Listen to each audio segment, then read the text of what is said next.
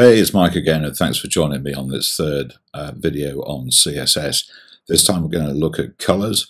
I know in the previous video I was playing with colors, but I didn't explain them in that instance because we were just adding CSS to our HTML. So here we go. For this video, we want to understand our options when we're adding colors, and then how to add the colors to HTML elements. And we'll, in doing so, we'll look at text or font colors and also background colors. Okay, so we're going to do a bit of coding very shortly, but let's have a look at the colors themselves. We do have quite a few options here. There's sort of an old-fashioned way when there's only a few colors available on the internet, and that was using color name. In my previous video, I chose red and blue and green. These all work, but effectively they're sort of basic web-friendly colors. I don't use those very much at all. I use either RGB, rgba, or hex codes. So let's have a look at those. What does RGB stand for? Well, funnily enough, it stands for red, green, and blue. And we type it with RGB, and then we put parentheses and the three values. Now the three values, the first one is the red value, then the green value, then the blue value. 0 is sort of the lowest, and 255 is the highest. So if you can imagine, in this video here, I've got RGB 00255 against red, green, and blue, respectively. So what color do you think RGB 00255 is going to be? Yep, it's blue. Okay, if you chose red or green, they're going to be 0. So 255 is the maximum blue color you can get, or blue numeric, if you like. Then there's a sort of an alternative to RGB. It's very, very similar, but it adds an alpha on the back, so it's known as rgba. So let's have a look at the rgba. In this instance, within the sort of brackets, there are 4 values this time, not just 3. The first 3 are exactly the same as RGB. So in this instance, 0, 255, and 0. What color do you think that's going to produce? 0, 255, and 0. Hopefully you've guessed it's going to be green, and it is. So what we're doing with this, by adding an alpha value, and the highest alpha value is 1 and the lowest is 0, is adding some transparency to it. So if you put 1 there, it's not transparent at all. If you put 0, it's probably, well, we'll have a look at that. We'll have a look, playing at that. It just could disappear in total. But I'll just put 0.5 there as the middle value, and we'll have a look at that in a moment. Okay, and then the fourth method of adding color is using hex codes, and with hex codes we use the hashtag and then 6 values.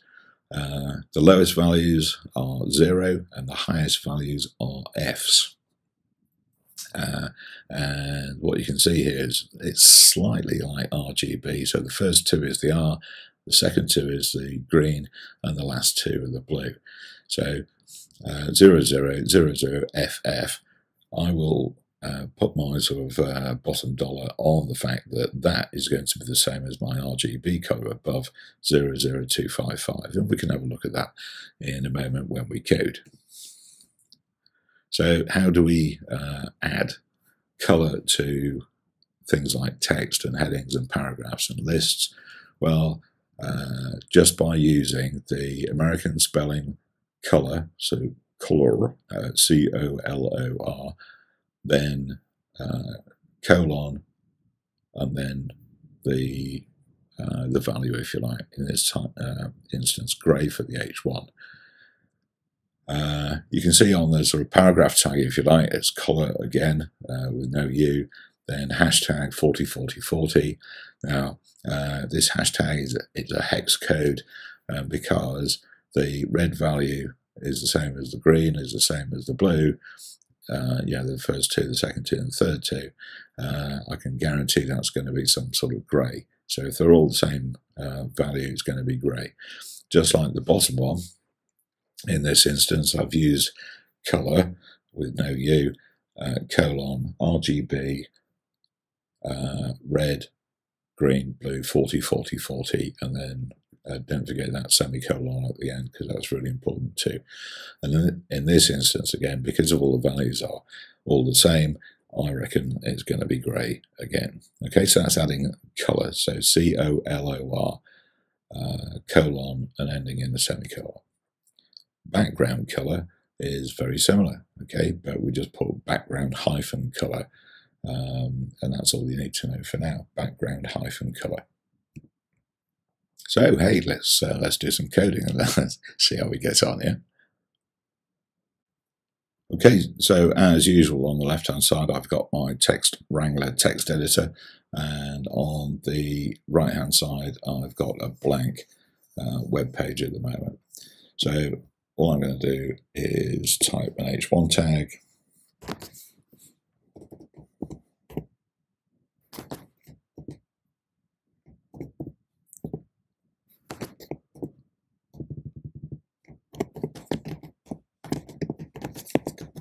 Okay, so just gives us something to colour. Now, within the head section, you will note that I've got a link to my style sheet, which is a file called addme.css. And if you saw the previous video, you know about addme.css. And that is my blank file just there, ready to be filled in. So what are we going to do? Let's add some colour first using the normal colour thing. So over here, I'm going to target the H1 element, H1, curly brackets, and close curly brackets, and then type the American spelling of colour, put a colon, then a semicolon, and then go back, and I'm going to spell grey in American spelling as well. I just want to make sure that that's saved. I'm coming over to my browser now, and I'm going to hit refresh, and funnily enough, you get a big H1, and it, funnily enough, is grey. So that's good. So that's hex codes. Now I'm going to come back to. I was thinking about doing. I'll do that afterwards. So that is just using colour and the colour name. Now, what I'm going to do is use a hex code. So I'm going to target the same H1,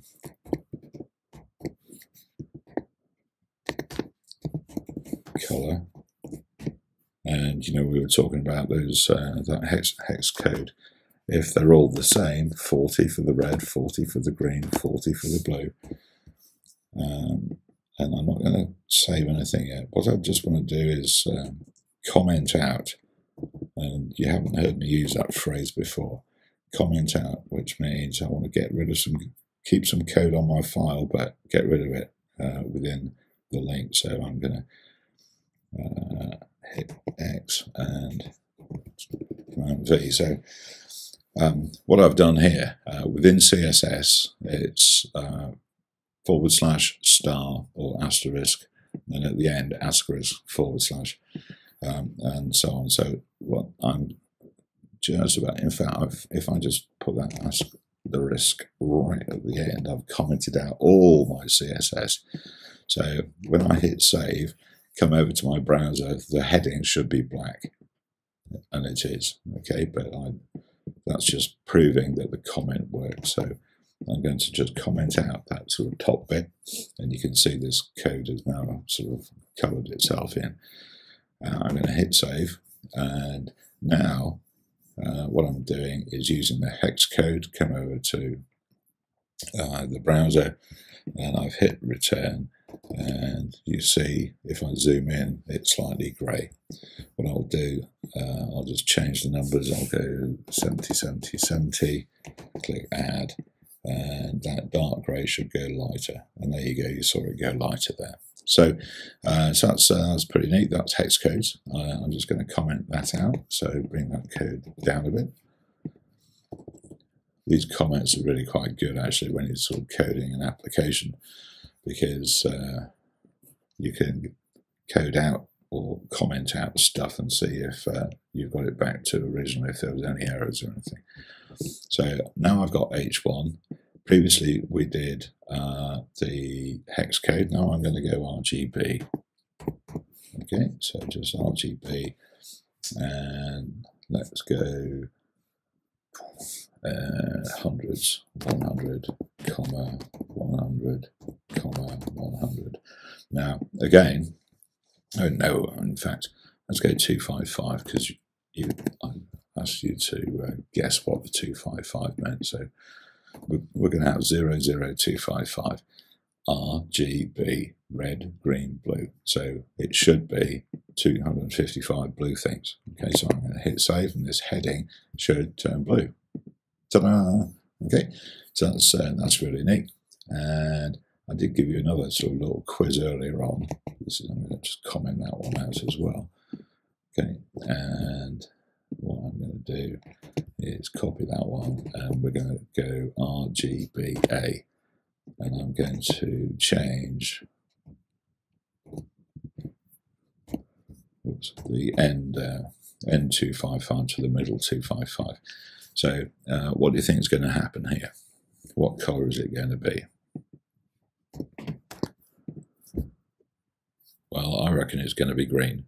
So red is 0, green is lots, blue is 0. Now I've added this 1, okay, and that is 100%, or maximum opacity.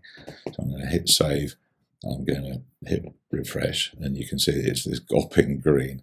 So that's horrible green. Let's add some red to it. Let's go 100 red. Oh, let's go 200 red. I'm going to add some blue. I don't know what color I'm going to get, but okay, I'm going to reduce the green now. What a shocking color. I'm going to go 125. I'm just playing around with the colors here. Okay, nevertheless, we've got now a brown color now made up of 200 red, 125 green, and 50 blue. Now, because it's RGBA, and there's A here, I'm going to change. So I'm going to go 0.8 for now instead of 1. Let's see what happens to the color. And refresh. You can see it's gotten a bit lighter, and effectively I'm increasing its transparency. I'm going to go 0.5, and effectively we'll be able to see through that. I've gone lighter again. Now, remember when I was talking earlier on, I thought, what happens if you go 0? So I'm going to go 0 on the A bit, okay? And I'm expecting it just to disappear. And it has. Right, so let's bring it back slightly, 0.1, and refresh. Whoopsie daisy! I put the put the 0.1 on the wrong side of the bracket. So let's go 0.1. Still can't see anything. And 0.1. I put 0.01. You saw that, didn't you? And you didn't tell me. So there's 0.1. You can just about see it. 0.2. I'm going to hit refresh. It's coming back to life. 0.3. So you can see you can play around with your colours in many ways. 0.4, and I'm going to hit refresh there. So what have we done? We've seen H1 by just naming the colour. Then we looked at hex codes. Then we looked at RGB. And that's nice. And then we looked at rgba, which gives it some transparency, and you can see that here on the left-hand side of the screen. So what I just like to do now is go back. Oh, come on. Just go back to my slides, okay? I'm not sponsored by anyone. I'm just a dude who loves coding and loves to trying to teach people how to do the same. All right, so these are some, I'm going to the internet now just to show you paletend.com and colorhunt.co, okay? Because both of these websites provide really good color resources, if you like. So this is Paladin.com. So what happens here is on the left-hand side, there's this sort of circular wheel, and you can see when I move the selector around, you can see what's happening on the right-hand side. You can see all these different colours of red. Okay, and then what you can do is click blue or green, or there's another green, and you can shift this circle around, and you can see all the colours changing. But of course, if you've got a website just with these like shitty yellows and browns, it's not going to look very attractive for your users.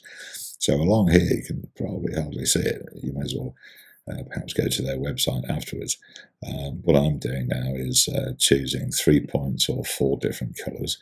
Yeah, and you can whiz these things around, but it's looking a bit dark, so I'm going to make it a bit lighter. And now what is happening on the right hand side, you're looking for complementary colours.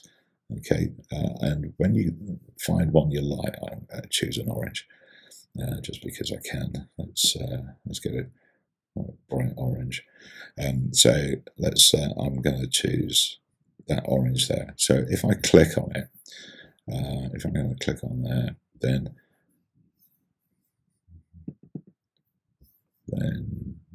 down here somewhere it's got the hex code. In fact, there it is, the base code. So when you click around, the hex code changes, and so on. So sounds, yeah, it's a nice website for messing around with colours and choosing them for your websites.